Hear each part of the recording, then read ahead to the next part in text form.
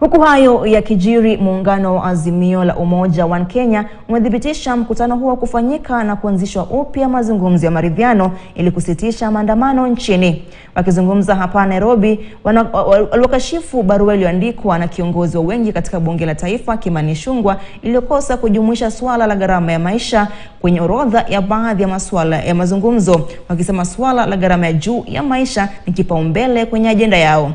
Mwanahabari wetu wa masuala ya siasa Emmanuel To na mengi zaidi.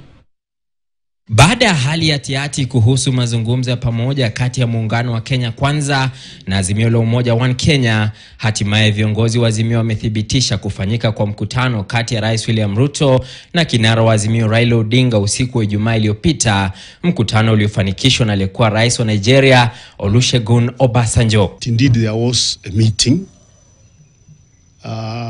chaired by His Excellency Honorable Obasanjo. And Baba accepted to appear in that meeting because of his respect for His Excellency Honorable Obasanjo. And as we have pointed out very clearly in our statement, that meeting did not conclude on any issues. It was a meeting to agree on when to hold the talks and how to hold the talks. Duru zinasema Odinga na Ruto walikutana pamoja mjini Mombasa katika mkutano uliodumu saa chache.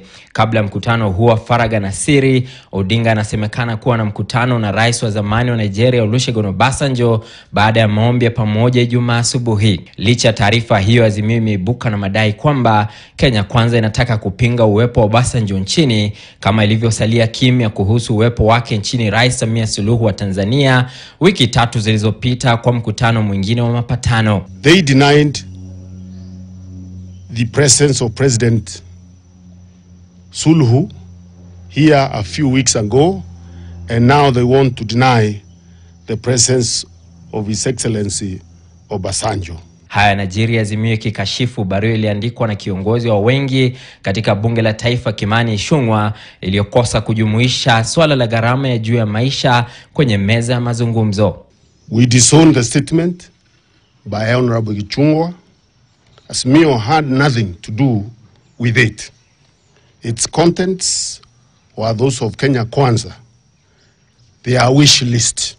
We are not in the business of handshakes. We are not in the business of engaging on how to share power and positions. We shall engage on issues that are people-centric. Azimio imeorodhesha gharama ya juu ya maisha, mageuzi ya IBC, kufutiliwa mbali kwa sheria ya fedha ya mwaka 2023 na mengine mengi kama masuala makuu ya mazungumzo. Our priority for discussion is the escalating cost of living, which has only got worse with the lifting of the conservatory order on the 2023 Finance Act last week. Kenya Kwanza ilikuwa imetoa masuala matano ikiwemo kubuniwa kwa afisi rasmi ya kiongozi wa upinzani, masuala makuu yakizungumziwa. Kenya Kwanza na Azimio inatarajiwa kutoa vikosi vyao vya watu 5 kila upande kuendesha mazungumzo mapya.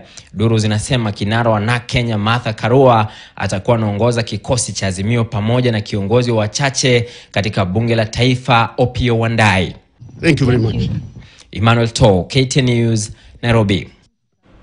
Na viongozi wa kidini nchini wakiongozwa na askofu mkuu wa kanisa la Anglikana Jackson Ole Sapit pamoja na kiongozi wa makanisa ya Kibaptisti nchini Kasisi Bernard Obuya wameunga mkono majadiliano ya amani baina ya kinara wa Azimio Raila Odinga na Rais William Ruto kusuluhisha maandamano ambayo yamekuwa yakishuhudiwa humu nchini. Viongozi hao wamesisitiza umuhimu wa hoja ya gharama ya maisha iwepo